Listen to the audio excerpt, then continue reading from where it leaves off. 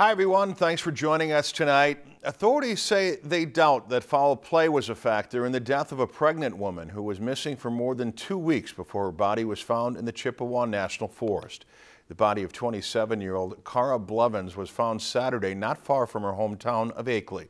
Cass County Sheriff Tom Birch says there was no indication at the scene of the crime foul play at the scene of the crime.